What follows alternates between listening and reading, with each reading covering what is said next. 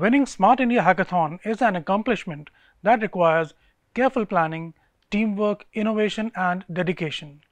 SIH is one of the largest hackathons in the world, organized by the Government of India to encourage young minds to work on innovative solutions to real world problems. What all you can do to increase your chances of winning? Let's hear it out from the past winners. Today we have with us is Gamaliel to share his experience. Welcome, Gamaliel, to this show. Hi, sir. Hi, sir. It's a pleasure to be a part of it. So we are indeed excited to have you here on the show, so that you can share your experiences in the past editions, and our future aspirants can make use of all that. So Gamaliel, to begin with, please let us know about the problem that you worked upon in the edition that you won. Yeah. So we won the Smart India Hackathon 2022 edition, which is the one which is the last year. So we selected a problem statement which was given by the DRDO, the Ministry of Defense, which is basically an alternative system for OTP. Because they mentioned that there is a problem with OTP in low network zones, and they need an alternative system that could replace OTP in the near future. And that was the problem statement which we had selected. Okay, so that problem actually, it's pretty genuine, and even we have felt sometimes when we are like in areas which are like a bit interior. So, how did you plan to, go about solving this? Or in fact, before that, what kind of a team did you put up, and how you all got together? Let's talk about your team first. There, I can divide it into two phases. The team before the finale, the team after the finale. Okay. Because the initial team which we had formed was not the team which won the Smart India Hackathon. So first we had formed a team. To be honest, I formed it with my friends, considering that with different various skill sets. Seeing that one is a web developer, one is an app developer, because we knew that the team formation is most crucial for selecting a problem statement. So we put our best into it, and as per the SIH guidelines, at least one girl need to be in the team. And so we selected two girls from our team, that too based on the skill set. So we were able to form a formidable 6-member team. That is in the initial stage. And going throughout, when we talk about the problem statement, I'll tell how we got it selected. And the problem what we faced was when we got after the results. So after getting the results, I think it was around 20 days before the hackathon, we got about the nodal center details and all. So three members, three boys, they stepped back, stating some reasons that they won't be able to partake. And that was the time which we thought that it was all to quit, because we had only three members in our team. But I don't know how we got the next day itself, we got a mail from Smart India Hackathon stating that we can replace with three new members. That is the time we hunt for juniors, because we had just one day time. So we filtered out a new team again, and with that team, we had to reconstruct the entire project again, and that's how we got into the finale itself. This is all behind the team formation, sir. This is really commendable. You're working it out at the very last moment. Reconstituting a team is not a small time job. So congratulations on that. You were able to do that. So now coming to the team itself, the finally which you were able to form. So how did you manage that particular team, the division of work and strategizing, all that stuff? Can you throw some light on that? So how we planned is, I actually split up the entire product, because initially we made a lot of plans and strategies of how we are going to deploy the product, the technical stack. We split up everything into milestones. Like in the first phase, we are going to complete this part of the development. In this phase, we are going to complete this part. One will be working on the market and research. And this is how we split up the team. And going forward with the new team also, we continued the same strategy. So I split up works to each of them. And especially when it comes to the 36-hour hackathon, I give time frames, because time frame is very crucial in this point. So based on that, we filtered out all the possibilities for completing the product. And the plan worked out well, and my team gave the best, and that is the reason which we were able to construct the whole product.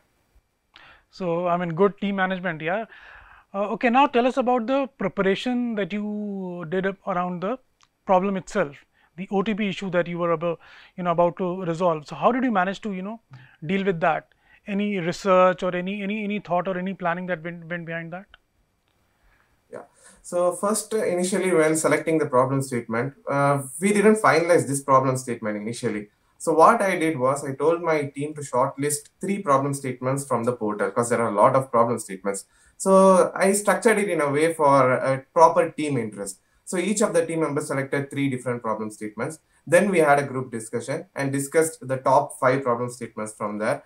From that, we researched for each and every of the product, and there this OTP project seemed something unique and something that is having a social value. And then we started working out on what are all the possibilities that we can do. And we first initially devised a system which is basically a QR authentication.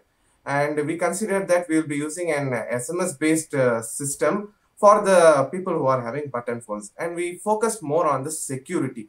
And I believed that when we studied about OTP alternative and stuffs that are existing, when an OTP gets delayed from up to 5 to 10 minutes, a hacker can easily breach into it.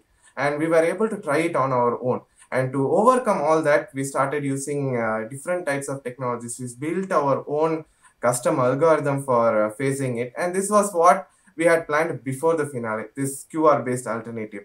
But after getting into the finale, even in the first ideation pitch itself, the question which our judges asked was that QR based thing is something which already exists. We need something that is dominated for an offline mode of authentication and stuff. So our initial idea got completely thrashed there, because we had to figure out a new idea.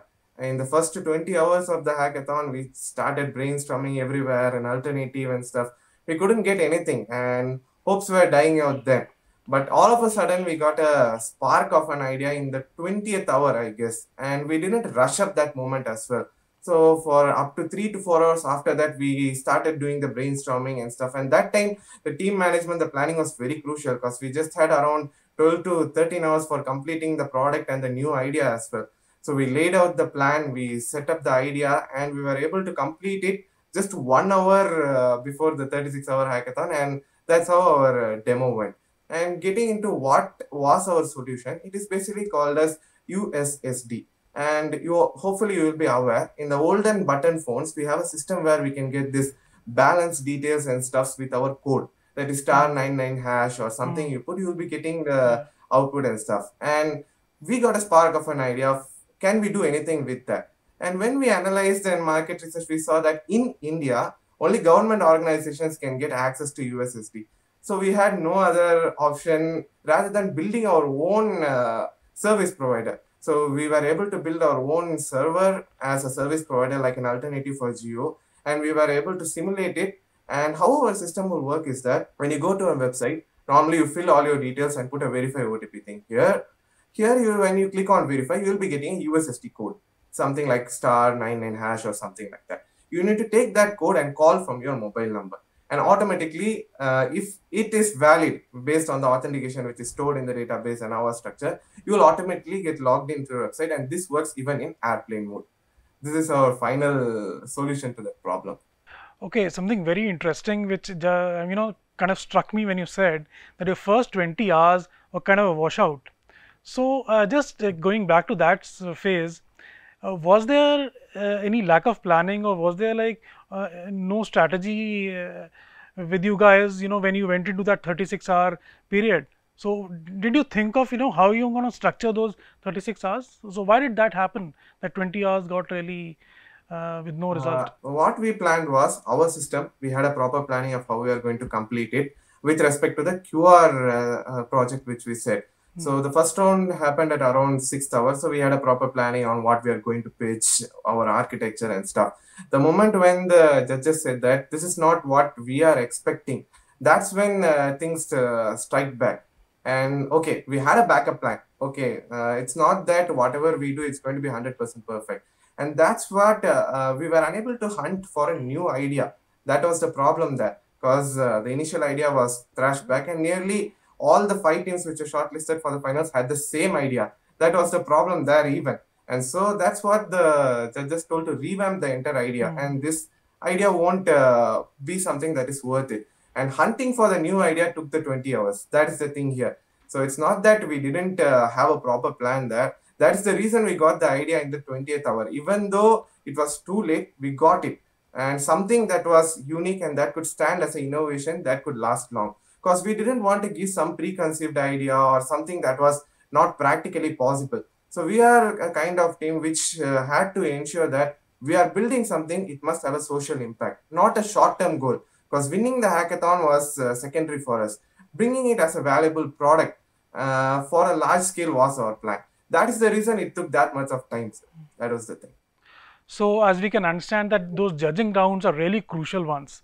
So any piece of advice that you would want to share how to deal with those judges round, because in your case it made a lot of difference and it kind of changed the entire course of your work totally 360 degrees. So how do you want to share this particular thing, how to deal with this judging rounds or their Yeah. expectations? Yeah. So thing is that to be prepared. So in our problem statement, we have just mentioned one line stating that we need an alternative for OTP for low network zones. So we had a preconceived assumption of, okay, this is what we are going to do. It's not that what we plan is something that is going to work 100%. So we must always have a plan B. That is the thing here. Okay, you are working on something, that is fine. If it goes well, that is perfectly fine. But it's the reality, right? Everything can't be 100% perfect. Mm. The thing is that whatever the situation is, we have to be bold and ready to face it. There's no way to quit back, because even we could have thought that okay, it's over, we can't do anything over that, but we didn't, because we know that we have come this far. Rather than quitting, we can give a try. That is the thing here. And getting demotivated or getting stuffs like okay, this is the end, that mindset is something Mm. that will ruin stuff. And being as a leader, Mm. it is the duty of the leader to ensure that he Mm. motivates the team no matter whatever the situation. A backup plan means a short-term plan, because initially you would have had a time frame of 2 or 3 months for doing what are the developments and stuff. And this 36 hours is where you're going to deploy the entire thing. The entire hard work is going to be deployed here. And so having a proper backup plan on market research and stuff, pre-preparation is crucial here, to be honest. As I said, our team was formed 20 days before. That was a major hurdle. And to be honest, the initial code which we had was also scrapped 1 week before the finale, because it had contributions of the previous team members. So we had to rebuild the entire code. So the entire thing which we had planned for 6 to 5 months, we had to speeden it up. It would have been 2 or 3 days time. We have to complete it in 1 hour. We have to complete it in 30 minutes. The coordination is very crucial here, and a proper understanding between the team. Because if we don't have a proper understanding between the team and the leader says to do a certain work, it will come into something called pressure or stress. Mm. And working together is something that can take things to the next level. I'm a person who always believe that the strength of the team is the leader, and the strength of the leader is the team. And if you believe that, anything is possible. That's what. So the strong message coming out from your side is your never say die attitude. I mean, that is, I Yeah. think, the forms the backbone of your performance out there in SIH. So now coming to another very important aspect is the final presentation. That is very crucial. The entire Yeah. work that you've done till date depends upon that. So how did you deal with Yeah. the final presentation part of your program? So for the final pitch, we had spent around 2 hours for analyzing what we are going to pitch, because it's just an 8 minute time frame for the Mm. final pitch. We have to show the product demo, we have to explain the product, we have to explain the architecture. The judges need to understand that. So we had a proper plan of time frame. The first 1.5 minutes, we are going to explain our presentation, we are going to explain our architecture. The next 2 minutes, we are going to give the demo of our product, and the next 1 minute, the judges will analyze our product, and the next 3 minutes will be the time frame for them to question us and for us to answer. This is how we split up the 8 minutes actually. And what we did is we arranged 4 laptops in front of the judges. One laptop was having the PPT, one laptop was having the architecture, one laptop was having the product, one laptop was having the database, the code, and everything. And that made it more convenient for the judges to see through on whatever we are seeing. And that was something which worked out actually. It didn't consume much time for us to navigate between single laptop and stuff. So starting from the arrangements itself, it was a plus for us, because the architecture we made, it was a simple architecture. We just used a small block diagrams to explain the architecture. The more we keep it simple, the more it will be easy. Moreover, we ensured the code was optimized, because the judges went through our code. They asked questions from the code as well. They asked questions from our product, and we were ready for facing everything, because we had a proper time frame of everything, and everything went as per the time frame itself. And that's what having a killer presentation is very crucial because most people focus on the product and miss out on the presentation. Giving equal importance to the presentation just as the product is very crucial in aspect, especially when it comes to the final round of evaluation.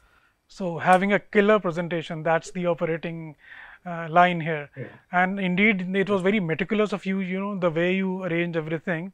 So I'm sure people will notice that and make use of that particular input from you. So Gamaliel, now tell us, after going through all this, after winning this thing, where is your team now? Like, what are you guys up to? Did you make use of all this particular, triumph of yours and step forward, or where are you guys now? What are you guys doing now? Actually, we have started our own startup. Actually, it's named as Code Hunters, which is basically a software development company. And we started it as a web-based, service-based company. I said that the team was formed in the last minute, right? That team, the three brothers of me, we four of us together started a company. And this SIH product and the win of Smart India Hackathon was our stepping stone to elevate to the next level. And adding to it in the results sheet which came, our name was in the first as well. And that was a plus. So we were able to get claims with the help of it as well. And currently we have completed around 60 plus projects from 8 different countries. Our office is headquartered in Chennai, Tamil Nadu. So the second office we have planned to open in Bahrain lately. And currently we are operating as a completely service-based company with web development, app development, digital marketing, cyber security, and everything that is related to the software aspect. Because we have planned to keep our startup completely bootstrapped without involving any external investments. That is the thing here. So the product of SIH, we have planned to land it out as a SaaS-based product. And the build is on progress as we need huge external investments for that, starting from the marketing and the server. We need an agreement with the government for the USSD. So there are a lot of procedures to be done that, and we need a lot of investment. And this service-based aspect of our startup is something that is standing there. I am the chief operating officer of my startup, and I'm here representing it as well, sir. So that's really wonderful to hear. You not only went ahead to win the competition, but converted this win into something very substantive. So congratulations on your startup, and we wish you all the very best in all the success going forward. So Gamaliel, it was really nice talking to you, and I hope the inputs from you will be very welcoming and very useful for the people who wish to participate in SIH in the further coming editions. Thank you so much for joining us, and all the best for your future endeavor. Thank you, sir. It was a great pleasure to be here. And I know that there are definitely a lot of people like me who needs guidance and stuff. So that is what I have already created a detailed playlist starting from drafting a winning PPT, what are all the plans and strategies, how to crack the finale, having a killer presentation. Everything I have made it as a playlist in our YouTube channel that is of my startup, Code Hunters as well. One thing which I would like to say for all the SIH 2023 participants and the upcoming aspirants, never give up. And consistency is the key. And having a trust in you, having a trust in your team, that is what is everything. And teamwork is always the dream work. And I bet it will be one hell of an experience. That's all I have to say, sir. Thank you so much for being a part of this show. And I would expect and hope that people will make use of the playlist that you have created for their benefit. And that's very nice of you and very thoughtful of you. Thank you so much for joining us. Thank you, sir. It's my pleasure to be here. So this was Gamaliel. He and his team not only went on to win the competition, but created a startup out of that. So how wonderful is that? So I hope you will be inspired by such stories, such people, and move into this world of Smart India Hackathon with great zeal and enthusiasm. Thanks for watching.